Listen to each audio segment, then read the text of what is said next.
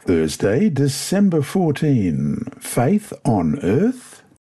In Luke chapter 18, verse 8, Jesus asked this question at the end of one of his parables. When the Son of Man comes, will he find faith on the earth? As Christ's disciples today, we need to see what Jesus is looking for. In this story, we can see that Jesus is looking for faith that shines even amid darkness.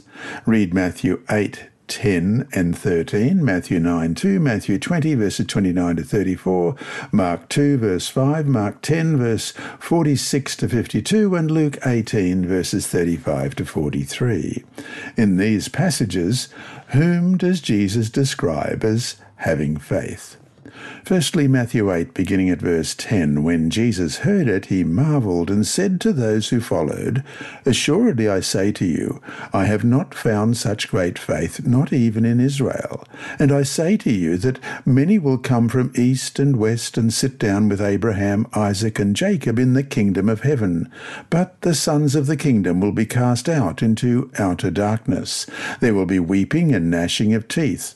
Then Jesus said to the centurion, Go your way, and as you have believed, so let it be done for you. And his servant was healed that same hour. And Matthew 9, verse 2, Then behold, they brought to him a paralytic lying on a bed.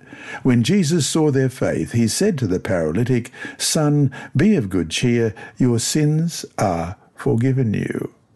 And Mark chapter 2 and verse 5, when Jesus saw their faith, he said to the paralytic, Son, your sins are forgiven you. Matthew 20, verses 29 to 34.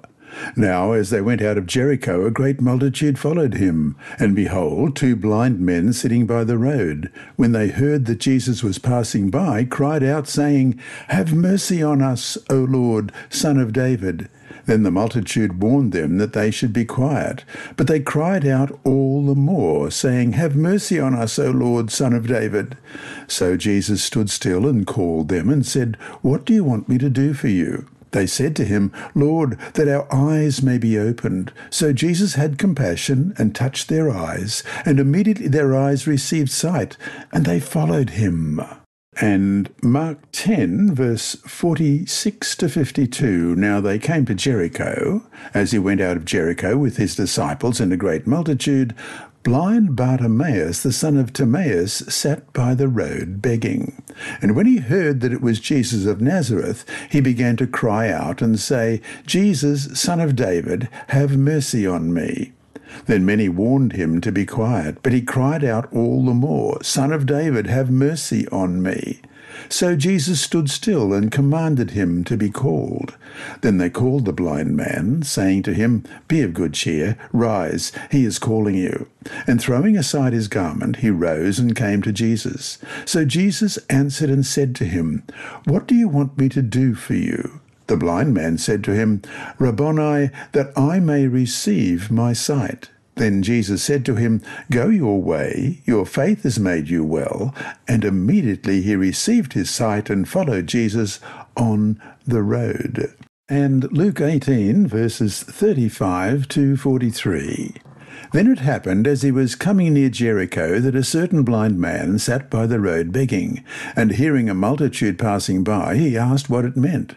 So they told him that Jesus of Nazareth was passing by. And he cried out, saying, Jesus, Son of David, have mercy on me. Then those who went before warned him that he should be quiet. But he cried out all the more, Son of David, have mercy on me. So Jesus stood still and commanded him to be brought to him. And when he had come near, he asked him, saying, What do you want me to do for you? He said, Lord, that I may receive my sight. Then Jesus said to him, Receive your sight. Your faith has made you well. And immediately he received his sight and followed him, glorifying God. And all the people, when they saw it, gave praise to God. This list includes people with faith that shone even in dark cities. In Capernaum, Jesus highlights several people with faith. In Matthew 8, verses 10 and 13, we see a converted pagan centurion with great faith. Matthew 8, verse 10, when Jesus heard it, he marveled and said to those who followed, "Assuredly I say to you, I have not found such great faith, not even in Israel." And verse 13, then Jesus said to the centurion, "Go your way, and as you have believed, so let it be done for you." And his servant was healed that same hour. We meet 4 faith-filled friends who ripped up the roof to bring their paralyzed friend to Jesus in Matthew 9, verse 2, and Mark 2, verse 5. In Matthew we read, "Then behold, they brought to him a paralytic lying on a bed. When Jesus saw their faith, he said to the paralytic, 'Son, be of good cheer, your sins are forgiven you.'" And Mark records it, when Jesus saw their faith, he said to the paralytic, "Son, your sins are forgiven you." In Mark 10, we meet the former blind man Bartimaeus, whose faith shines bright in Jericho. At the same time, we would expect that among God's people there would be great faith. Yet, even in Jesus' hometown of Nazareth, little faith, or even outright unbelief, was the limiting factor to Christ's ministry. Among his disciples, several times Jesus says of Israel, "O thou of little faith." Matthew 6, verse 30, "Now if God so clothes the grass of the field, which today is and tomorrow is thrown into the oven, will he not much more clothe you, O you of little faith?" And Matthew 8:26, "But he said to them, Why are you fearful, O you of little faith?" Then he arose and rebuked the winds and the sea, and there was a great calm. And Matthew 14, verse 31, "And immediately Jesus stretched out his hand and caught him, and said to him, O you of little faith, why did you doubt?" And Matthew 16, verse 8, "But Jesus, being aware of it, said to them, O you of little faith, why do you reason among yourselves, because you have brought no bread?" And in Matthew 17:17, Jesus exclaims, "O faithless and perverse generation." One lesson that we can apply today is that faith is found in unexpected places, in the cities among foreigners, pagans, and people with different religions. In humility, we must go into the cities as Jesus did, seeking out those who, when presented with truth, will respond with a saving faith in Jesus, and they are indeed out there. And that brings us to challenge. Open your heart in prayer for a greater portion of faith with which to share your love for those near and far. And challenge up.